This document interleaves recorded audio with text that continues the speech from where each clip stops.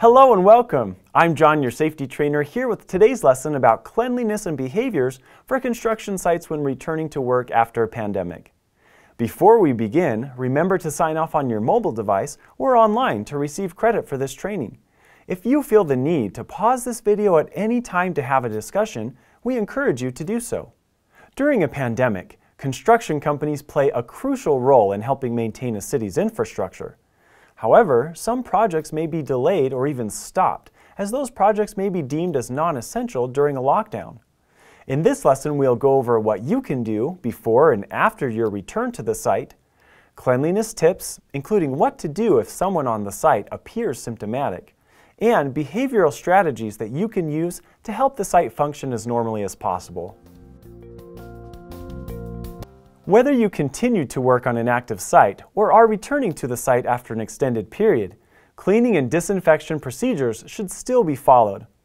This can include the frequent cleaning and disinfection of surfaces and objects, such as doorknobs and handles, bathrooms, including all portable units, ladders, tools, stairway rails, equipment, gang box, tablets or computers, commonly touched surfaces in vehicles or equipment cabs, elevator controls, and any other commonly touched surfaces or objects on the site. It is also worth consideration that used equipment can become highly contaminated with bacteria and viruses, especially in the case of respirators. So after using a respirator or mask, make sure it is properly disinfected and stored or disposed of in accordance with the manufacturer's instructions and local laws. It is one thing to clean, but quite another to know the proper solutions to clean with. When cleaning and disinfecting on the job site, it is recommended that you use one of the following. One option is a diluted household bleach solution.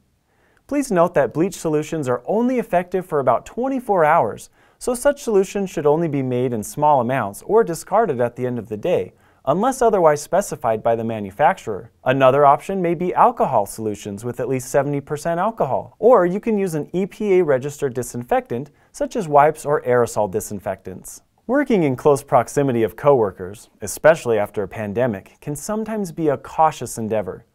What if someone is showing symptoms? What should you do if you suspect that someone is infected? If someone on the job site has tested positive or shown symptoms, it is recommended that you close off or block off the area visited by the ill or potentially ill person. When it is possible, open outside doors and windows to ventilate. Hey everyone, if you just watched this video and are thinking, how do I get more of these videos? Click on this link or go to GotSafety.com and we'll show you how you can digitally sign and record employee training records, build custom forms, or even access your OSHA documentation. Go to GotSafety.com right now or call 1-800-734-3574 for more information.